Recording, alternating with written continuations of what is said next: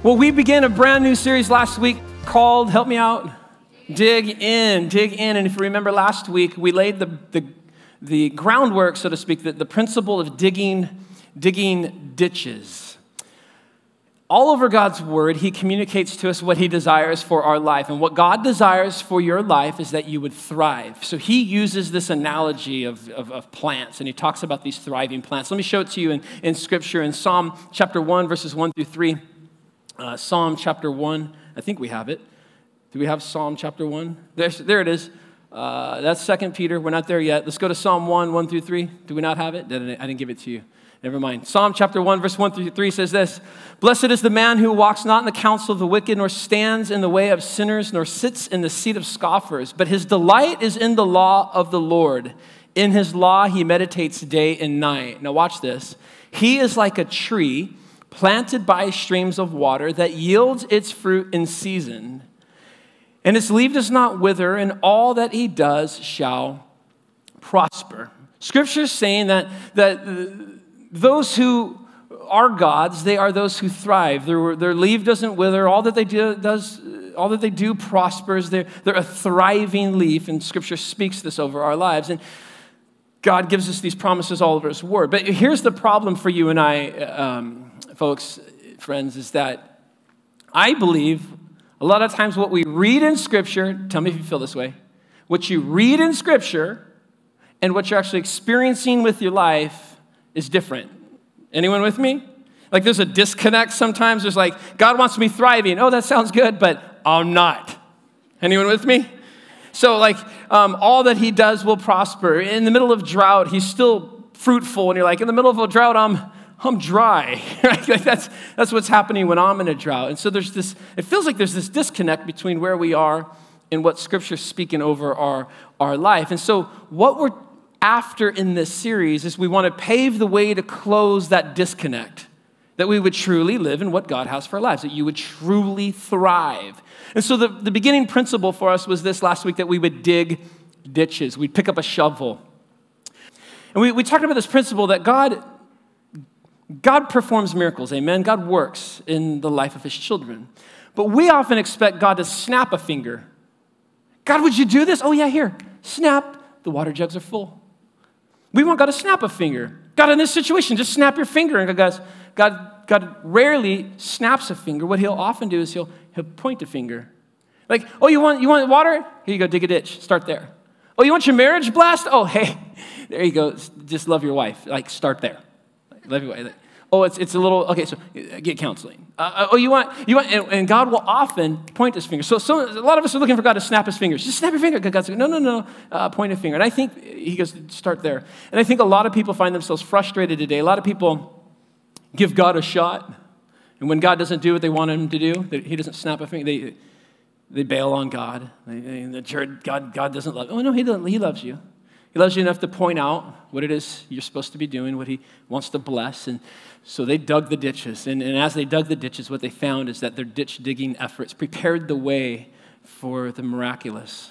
God worked. He sent the water. He filled the ditches. And the ditches you are digging, my friends, will be filled with the water that God sends. Amen, church, you with me? So here's what we're going to do. We want to look at some specific ditches that God in his word calls us to dig, ditches that we know God is going to bless. And so today what we want to look at together, it's one of my favorite topics.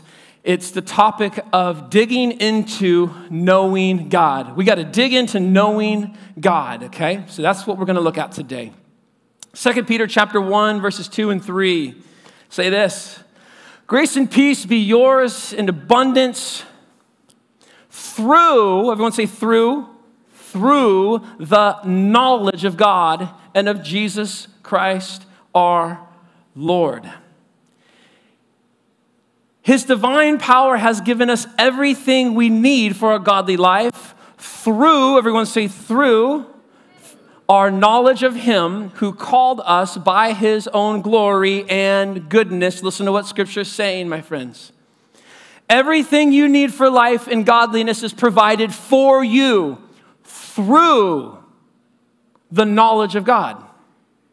Everything you need to live the life God has called you to live is given to you, provided for you through an ever-increasing knowledge of God. The grace, the peace, the strength is given to you through the knowledge of him who calls us. That's the delivery system we need.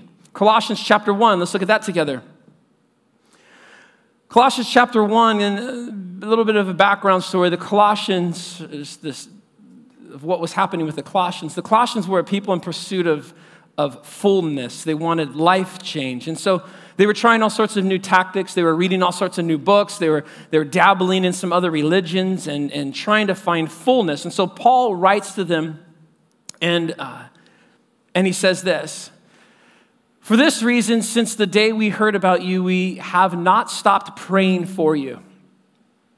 We continually ask God to fill you with the what? With the knowledge." He says, we're asking God to fill you with the knowledge of his will through all the wisdom and understanding that the Spirit gives, so that you may live a life worthy of the Lord and please him in every way. So we want to see you living a life worthy. We want to see you pleasing him. Where does it come from? Well, we're praying that God would fill you with the knowledge of who he is, the knowledge of his will. Watch, bearing fruit in every good work and continuing, watch, to grow in the knowledge of God. Or literally, it means as you're growing in the knowledge of God. This is the bedrock. See, as you're growing in the knowledge of God, you're able then to live a life that pleases him. You're able to live a life that's worthy of the Lord. You're bearing fruit. Your life has meaning and purpose, and there's momentum in your life when you're growing in the knowledge of the Lord. So here's what Paul's saying to the Colossians. He's saying, you want to be full? Then fill yourself with the knowledge of him. Listen. Some of you are in here today and you are longing to be full. You feel like you're running on empty. You're struggling and you're straining. And God's word to you today is you want to be full. Fill yourself. Fill yourself overflowing with the knowledge of him. Listen, his will, his heart, his mind. Then, Colossians is saying, you will walk worthy. Then, when you fill yourself with the knowledge of God, then you will be pleasing. You will be fruitful. You'll be strengthened with might. How am I strengthened with might? When I'm filled with the knowledge of him. How do we thrive? It's the big question. How do we thrive? Here's how you thrive. It's an ever-increasing knowledge of God. This is the ditch we've got to learn to dig. Digging into an ever-increasing knowledge of God. Let me break it down real practically for us. If you go into a situation and you say, I'm going to fix this problem. So think about a problem, a situation in your life right now, okay? And you think to yourself, I'm going to fix this problem. If you go into your problem like that, you go into a situation like that, I will tell you this right now up front. Listen to me. Let me save you some time. It will not work. You're telling yourself today, I'm going to fix this problem. It's not going to work. You're going to find yourself frustrated.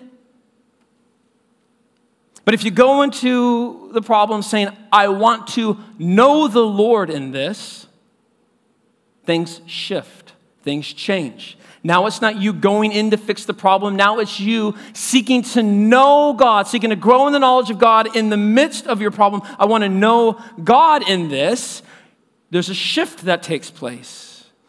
You position your life to thrive. You position your life for change. It gets you under the waterfall of who God is, and you get caught up in the momentum of who God is. And as you're under that waterfall and under that momentum, God and the knowledge of God, and as you're growing in the knowledge of God, your life is empowered to live the life God's calling you to live, to make the changes that need to be made to address the problem in the way that it needs to be addressed. So there's two different approaches. I'm going to fix this, or I'm going to know God in the midst of this. Are you with me? What we need to do is grow in the knowledge of God.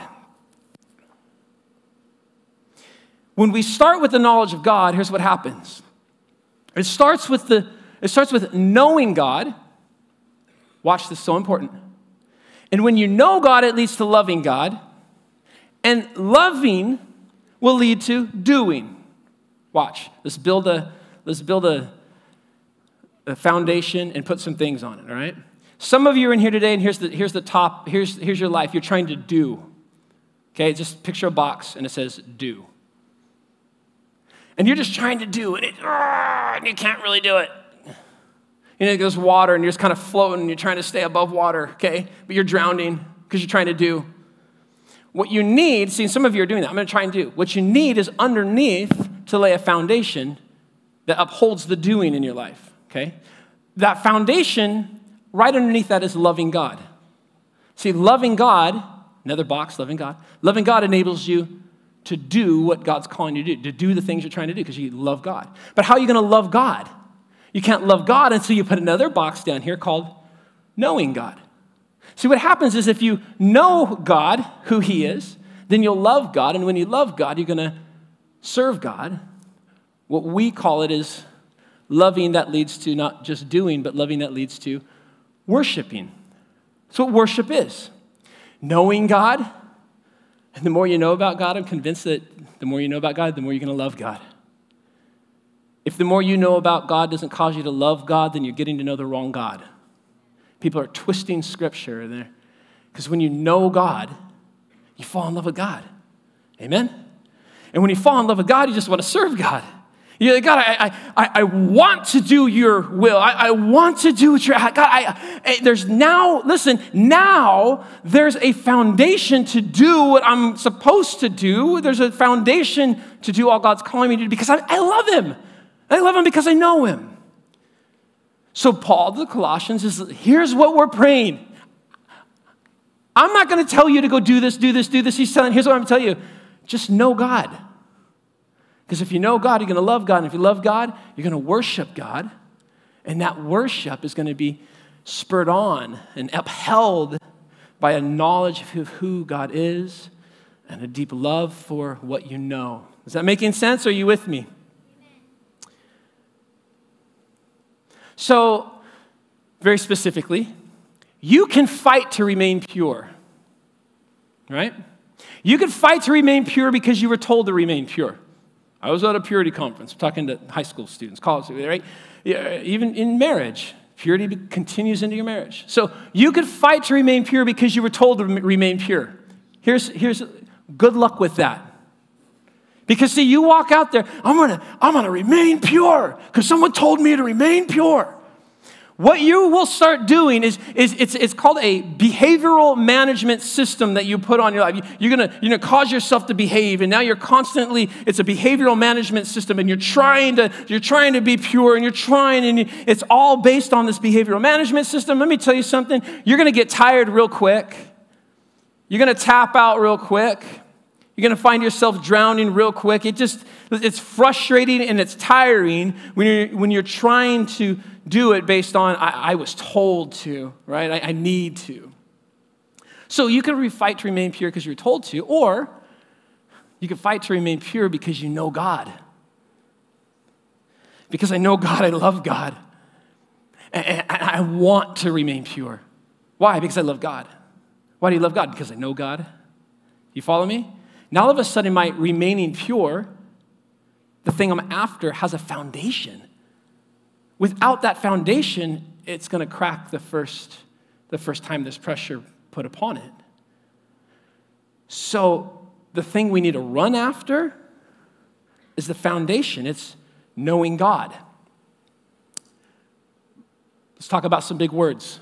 Knowing God. We know God, what we know about God is our theology, our knowledge of God. Theology, what is our knowledge of God? And a lot of people love theology. You know, we want to know theology, and yes, amen. But what you need to realize is that theology is given to us for the purpose of us not quoting theology or sitting in coffee shops and talking deep theology. Well, that's fun, but listen, if theology does not lead you to what's called doxology, what's doxology? That's the worship of God. If your theology does not lead you to doxology, you've got the wrong theology.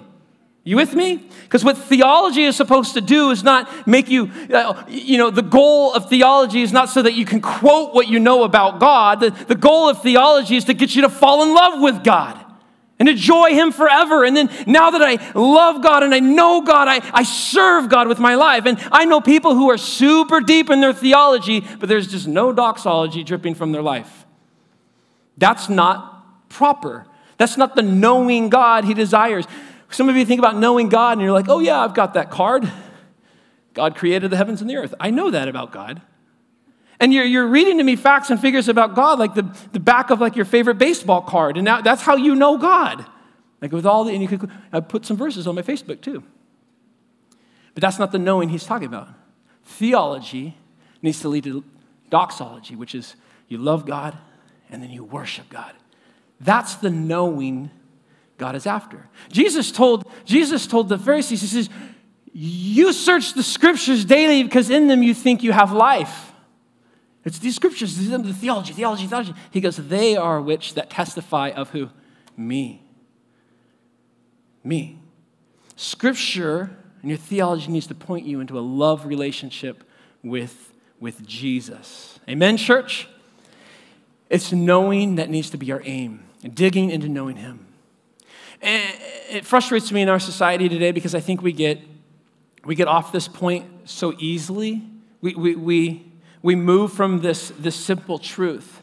I mean, you ever notice, like in Christian bookstores, if I could pick on them for a second, not all of them, but most of them. In Christian bookstores, we've gotten away from knowing God, and now we just want to know stuff about ourselves. And so, like, the titles are all your, me, mine. It's all about you. Well, the problem is, if all we do is ever talk about who you are, that's depressing. It's just depressing. You sprinkle a little verse, you sprinkle a little verse. What you need to do is read books. That's good, fine. But your foundation needs to not be about you. You need to read books about who God is. Like Tozer writing like the knowledge of the holy. Okay, like read that book. Like who's God? And when you know God, you can fall in love. Read a book about the names of God. Dig into what all the different names, Jehovah Tsidkenu and Adonai Yada and all these. Who is God? And when you fall deeper into the knowledge of God, you're going to fall more in love with God. And so we slip from this truth and we start focusing on me. What do I need to do? Who's me? And what do I? Stop for a second. Just get to know God. You with me? Just get to know Jesus. Church, you with me? Amen? So, here's the question. Okay, we got the worshiping or the doing up here on the top. Underneath that is this a love for God. Underneath that is this knowing God. But here's the question. What is knowing? What's the foundation of knowing God? Like of these three things, doing, loving, knowing, what's the bottom part? The foundation of knowing God. In other words, here's the question, is how do we know God? Okay, here's what you need to understand, is that the knowledge of God is given to us through the Word of God. The knowledge of God is given to you through the Word of God. So the foundation of it all is the, help me, Word of God. Without the Word of God, there's no way I can know God. If I don't know God, I can't love God. If I'm not loving God, I'm not going to worship God. So we've got to understand, say it with me, the Word of God. The Word of God has to be and is the foundation. Getting to know the Word of God allows you to know the God of the Word, and that's the point. As you get to know the Word of God, you come to know the God of the Word. And when you know the God of the Word, you're enabled and empowered to thrive in the way God intends. It starts with you knowing the Word of God, which lets you know the God of the Word. And then when you know the God of the Word, you love Him and you want to serve Him with your life. The Word of God and knowing the Word of God empowers us. It lays that foundation to where we can thrive in the way God intends. And there's something very supernatural about it as well. It's our worship, doing things, and this wasn't in my notes, but all of the scriptures see that there's people who do things, and then there's people who do things with the foundation of loving Jesus and worshiping Jesus. Those who are just doing things will struggle and fail and fall and break. Those who are doing things based on a love relationship with Jesus, the act of worship, there's a supernatural empowerment in their doing, okay? Because there's this spiritual foundation in what they're doing. God anoints the worship of His people, the doing of His people, when there's this foundation. And so the depths of that, I don't think we can comprehend of how God blesses those who have the Word of God, who love God and worship God. John chapter 15, verse 5 through 8, just to kind of blow our minds for a second, okay? Watch this. John chapter 15, verse 5. Jesus says, I am the vine, you are the branches. If you remain in me and I in you, you will bear much fruit. Amen? Everyone wants some of that, right? Come on, let's bear so much fruit. That sounds good. Apart from me, you can do how much stuff? Nothing stuff. You can't do any stuff, okay? If you do not remain in me, you are like a branch that is thrown away and it withers. Such a branch is picked up, thrown into the fire, and burned. Next verse. If you remain in me, watch this. If you remain in me and my words remain in you, ask whatever you wish and it'll be done for you. This is to my Father's glory that you bear much fruit, showing yourself to be my disciples. Let's back that up. You are shown to be my disciples when you bear much fruit, when you're glorifying God when you're bearing much fruit. As you're glorifying God, you will bear much fruit. The way you're going to glorify God is that his words are going to remain in you, and you're going to ask what you wish, and it'll be done for you. How? Well, when his words remain in you. Can somebody say, wow? I'm like, wow. Thank you, Raya. That's my daughter in the front saying wow really loud. I don't know that we fully know or understand exactly what that means. My words remain in you, and ask whatever you wish, and it'll be done for you. When my words remain in you, when the foundation of your life is his word, it says, ask whatever you wish and it'll be done for you. I don't know that we can fully understand exactly what that means, but we do know that this context is bearing much fruit. It's glorifying God. We also know that this fruit bearing and God glorifying and prayer answering is directly tied to what? To the word of Jesus abiding in us. When the word of Jesus is abiding in us, we're glorifying God, bearing fruit, where our prayers are being answered. It's all tied to this word of God, word of Jesus in our hearts. So let me give you like three possibilities of what this could be, just so you understand the power of the word, okay? This could be that the word of God will first of all, teach us how we should pray. Maybe it's just that his word teaches us how we should pray. And what Scripture says in John 1, or 1 John 5 says this, and this is the confidence that we have toward him, that if we ask anything according to his will, he hears us. So maybe it's just that the word of God is teaching us how we should pray, and now when we pray, we're asking according to his will, and when we ask according to his will, he hears us. Maybe that's what Scripture's talking about. Maybe it's this. Maybe it's that the word of God strengthens our faith, okay? This is the next one, that he strengthens our faith. Faith allows us to lay hold of the answer. Mark 11:24 says this, and if we know that he hears us, and whatever we ask, we know, or this last part of 1 John. Let's go to the next verse, 2 down. There we go. Therefore, I tell you that whatever you ask in prayer, believe that you have it and you will receive it, and it'll be yours. So maybe it's just that the word of God strengthens our faith so that when we ask, we're going to believe. Or another verse on faith, Romans 10, says this, faith comes by hearing, and hearing by the word of God. So when we hear the word of God, our faith is strengthened, and now when my faith is strengthened and I go to God in prayer, there's this power behind my faith, because my faith is based on a knowledge that's based on the word of God. So my faith has a backbone, so to speak. You with me? Like, it's not just faith for faith's sake, it's faith with a backbone. Like, I know what I believe and why I believe it. I know God's word as the foundation. Or maybe it's this, that the word frees us from sin. Maybe it's just that the word frees us from sin. Sin keeps us from seeing answer to our prayer. Did you know that? When we're harboring sin in our lives. Psalm 66, verse 18 says this. It says, if I had cherished iniquity in my heart, the Lord would not have listened. You're cherishing iniquity, and God, do this, God, do this. God's like, deal with that first. But God wants you to do that if you deal with that, right? Like, God's like, get on page with me. Then we can talk about all this, but get on page with me. John 17:17. So sanctify them in your truth. Your word is truth.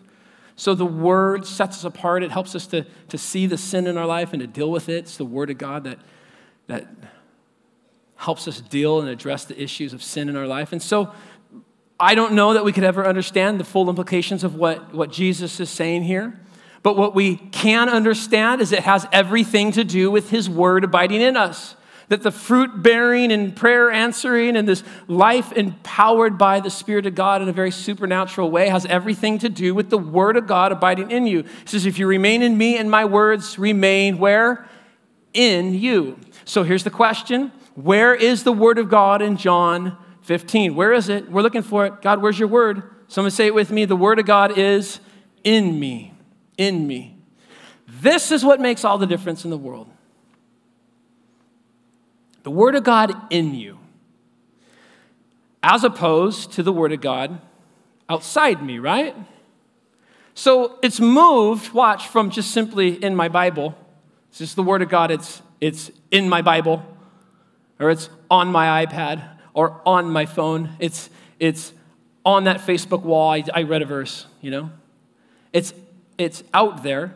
And something has transpired where the word of God has gone from outside me to now the word of God is, say it with me, in me. It's in me. When it gets in me, see, and that's the key. That's the hinge point.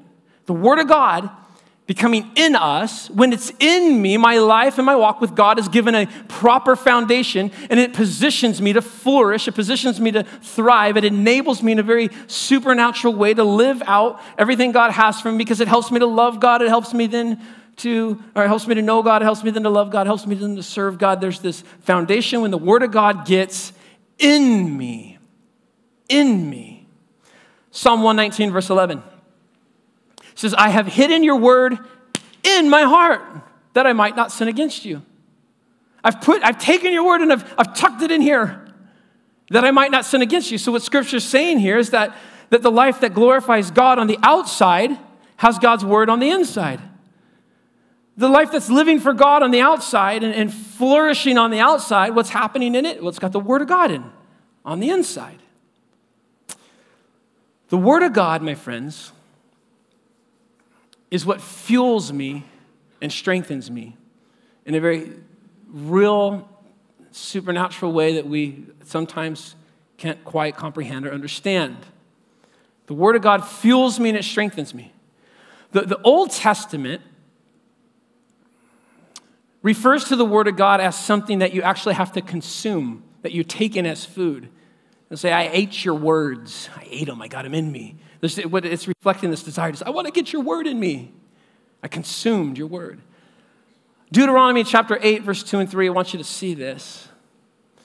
Deuteronomy chapter 8, verses 2 and 3. It says, remember how the Lord your God led you, talking to the children of Israel, led you all the way into the wilderness these 40 years, to humble you and to test you in order that you might know, in order that for you to know what was in your heart.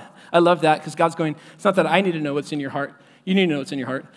Whether or not you would keep his commandments. Next verse. He humbled you, causing you to hunger, and then fed you with manna. Who knows this story, the feeding of the manna? Raise your hand. Come on, some of you know this story. Manna. Manna simply means, when you translate it, what is it? That's what it means. What are you eating? What is it? That's what I'm asking you. What is it? That's what I'm eating. It's called what is it? They didn't know what it was, so they called it what is it? So God fed them with manna as they, in a miraculous way, as they were moving through the desert. Okay? And when they'd wake up in the morning, the manna would be out there and they'd have to go collect the manna. They're like, what is this stuff? That's a great name for it. Just call it what is it? And they made all sorts of things like banana bread, manicotti, and anyway, thank you very much. Which, he says, he fed you with manna, which neither you nor your ancestors had known. You guys didn't know what it was. Watch this next verse. To teach you that man does not live by bread alone, but on every word that comes from the mouth of the Lord. He says that whole experiment in the desert, the whole experience in the desert was meant to teach you something, that man does not live by bread alone, but every word that proceeds from the mouth. And you're going, wait, hang on a second. I thought it was manna. Yeah. But what God is saying here in Deuteronomy is that manna was a type It was meant to represent what's provided from God, his word. The manna was meant to represent the word of God. He said, I wanted to teach you. And it's not about just eating physical food. You need the stuff that comes from heaven. And sometimes when you're eating the stuff that comes from heaven, you're like, what is it? I don't quite understand it. It's like, eat God's word. Because God's word fuels your life for what God has called you to do. You've got to take it in.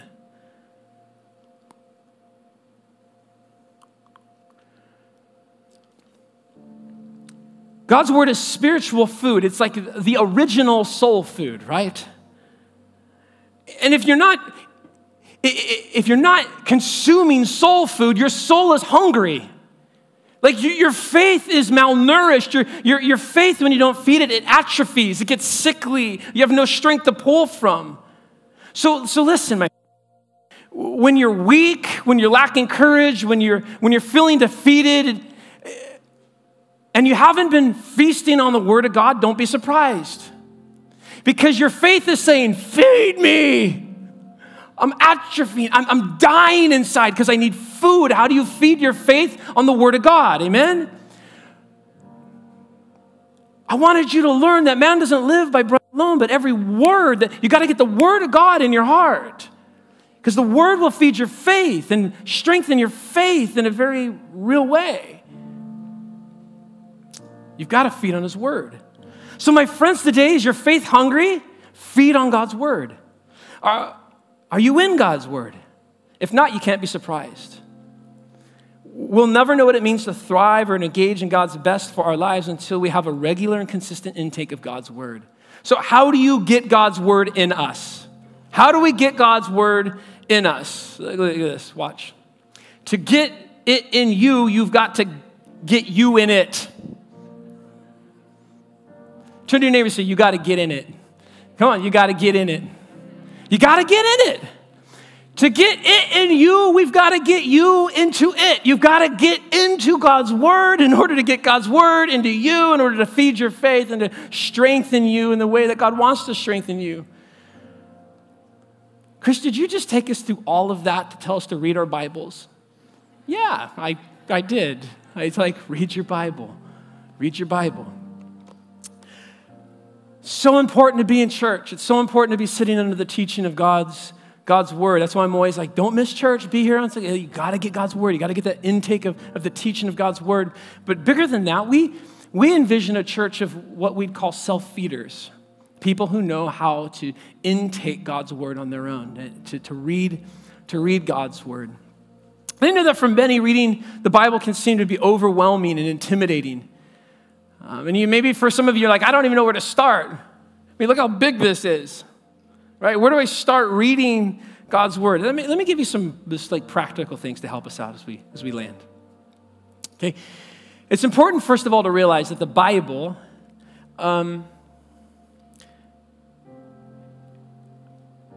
is not an ordinary book in that it's from front cover to last cover, from front to back. You can read smoothly through it. You can, but what you need to understand is that the Bible is actually, you got to think of it like a library, all right? It's a library. And in this library, there's collections of books, several books, many books that are organized on shelves, okay? Think of it like that.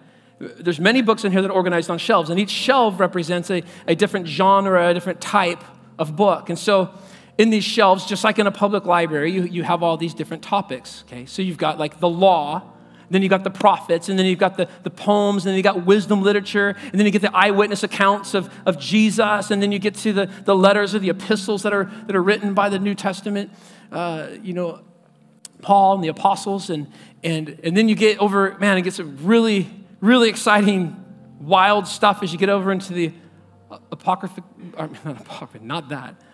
You get over into, don't go there. Yeah, thank you. That was a slip. Oh, you're like, all right. You get over into Revelation, and you begin to see what God is going to do in Revelation. And so you think of it as books and shelves. Now, if you're digging in for the first time, I'd say this. Start with Mark. Just get your Bible. If you don't have a Bible, we'll give you a Bible on your way out. Just start in Mark. Start reading in Mark. In Mark, you're going to learn what Jesus did. You're going to learn look what Jesus did that, Jesus did that, and Jesus, look at all this great stuff Jesus did. By the way, that's the whole point of the whole Bible, is to get you to know Jesus. Everything in your Bible points to who? Points to Jesus. It always does. Everything points to Jesus. So just go learn about Jesus, start in Mark. Everything's kind of pointing toward that center part, those Gospels, where you know Jesus. So start in Mark and get to know what Jesus did. And then jump over to John. And in John, you're going to read what Jesus said. And then just keep reading. Get into Acts. Read about the community, worshiping and serving God together and watching miraculous things take place. Get over into Romans. Then jump back into the oldies, start in Genesis, Exodus, and just read your Bible. Today, there's so many tools to help you read your Bible, right? I mean, like YouVersion. It's a Bible app. Download it. It's been downloaded 196.5 million times. Come on. 196.5 million people have downloaded the Bible onto their phone, iPad, or device. And it has all sorts of versions. Maybe you don't know, it has all sorts of versions. It has all sorts of reading plans. You can jump in there and get into a reading plan. I'm actually going through a reading plan on the YouVersion Bible. Another great thing about that is you can actually, there's an option to have it read to you. So I'm like reading my Bible, and I'm like, I got to drive somewhere, and I want to just be listening to God's word, and so I'll put it on, and I'll put it in my little cup holder. My cup holder acts like a microphone, so I can hear it really loud. And it's like reading the Bible to me. I mean, it's awesome. There's so many tools now for us to really get into God's word. Use them. Use them. Maybe for you, the Bible seems, so big and daunting. You're like, how do I do this? Let me break this down just so you understand. Do you know you could read the whole Bible in 76 hours? Like if you start right now and stay up for 76 hours and you just read and read, you can read the Bible in 76 hours. Now, those of you who are being challenged to read God's word today, I would not suggest you take that route. You're going to get bummed out and probably quit.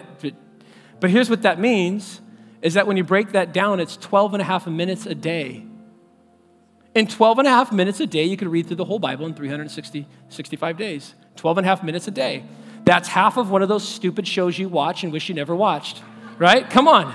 It's half of one of those. Just like, forget that. Just 12 and a half minutes. Feed your faith on the Word of God. Okay?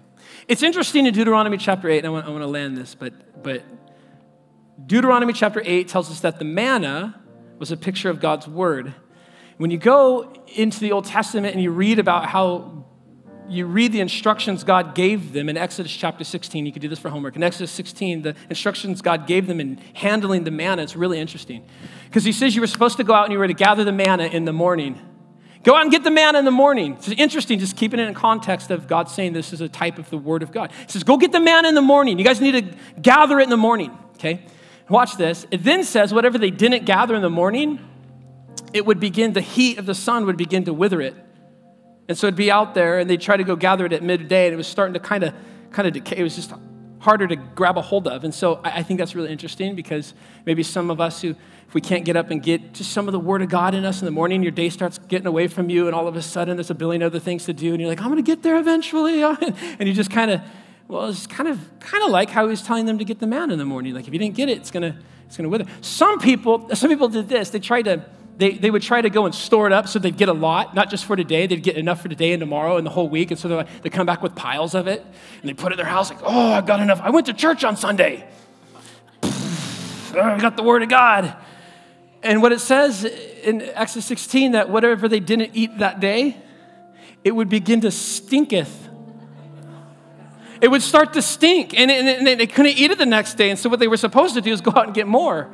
Because what they tried to, I got enough. And he's like, no, it's always got to be a fresh daily intake, or things start to stink. And some of you are like, why does my attitude stink? Well, I don't know, maybe. Things start to stink. And it sometimes starts with your attitude, and it sometimes moves into other things in your life. Things just start to stink. Well, you need a daily, fresh intake of just get Scripture into your heart. Get God's Word into your soul. Now, I know when I preach a message like this that people start to maybe think, that's legalistic. I came to church today and you're telling me I got to go do something. I got to go read the Bible. Don't bring me in here and bind me all these rules and regulations. I'm free in Christ. Listen, my friends. If we were soldiers and happened to be marching out of here to go to war, and the sergeant said to us, the soldiers, before we went, the sergeant got up and he remembered us, gang, I want you to fight well. But in order to fight well, you need to eat well. You need to be properly nourished for the battle that you're going to face today. And so I've provided a free meal for you. It's here to eat. And I want you guys to eat daily of the food that I provide for you so that you can fight well the battle you're being asked to fight. No one would say, you're legalistic. We get that. And just as much as we get that in that scenario, we need to get it in the real scenario that we live. Because listen to me, you are in a battle. You are fighting a war. There is an enemy who wants to take you down. Life can throw all sorts of curveballs at you. You're in a battle. And in order to fight well, you need to eat well. Church, eat well. Dig into God's word daily. But Chris, it's just so dry. Watch. It's just so dry. Like I read it. Come on, we can be honest with each other. Right? I read it, I'm just like, I'm not getting anything out of this. Well, they said read my Bible, I keep reading. And some of us sometimes are like, it just feels dry. Do you remember the word of the Lord to the people who were dry? Keep digging. Just keep digging a ditch. Okay, I'm just going to keep reading. I'm just going to keep digging. I'm just going to keep digging. And what began to happen is that digging, that reading, that pressing in on a daily basis, even when it was dry, even when it didn't all make sense, but that digging prepared the way for the water that God was going to send. The digging prepared the way for the miracle that God was going to provide. The digging prepared the way for the sustenance that those armies were going to enjoy as they dug the ditches. So hear the word of the Lord to those of you today who say it's dry. Keep digging, my friends. Keep digging into God's word, because he will give you what you need in the time that you need it as you dig. And it's best to prepare for the issues you're going to face before you're facing them. You get into God's word, get God's word into you, and God by his word will uphold you through whatever and whenever the world throws, whatever it's got to throw at you. Get into God's word. Isaiah 55:10, last verse. As the worship team comes up. Isaiah 55:10 says this, in the context of everything we've been talking about. It says, as the rain and the snow come from heaven and do not return to it without watering the earth and making it bud and flourish, so that it yields seed for the sower and bread for the eater, so is my word that goes out from my mouth. It will not return to me empty, but will accomplish what I desire and achieve the purpose for which I sent it. Amen, church? Just as the rain comes down to bless the earth and to cause the plants to grow and the flowers to bud, just as it does not return without accomplishing what it was sent to accomplish, so is God's word, is it does not return void unto the Lord. It accomplishes what he sends it to accomplish. And church, we just need to get it in us. Dig in to God's word. Amen, church? Are you with me this morning? Come on. Is that all right? All right. God, we thank you for your word, Jesus. We thank you for giving it to us.